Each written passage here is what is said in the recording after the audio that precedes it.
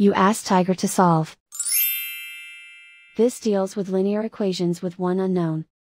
The final result is x equals -15/2. Let's solve it step by step. Simplify the expression. Expand the parentheses. Simplify the arithmetic. Group all x terms on the left side of the equation. Subtract 4x from both sides. Group like terms. Simplify the arithmetic.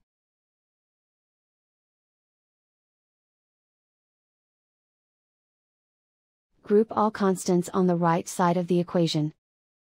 Subtract 60 from both sides. Simplify the arithmetic.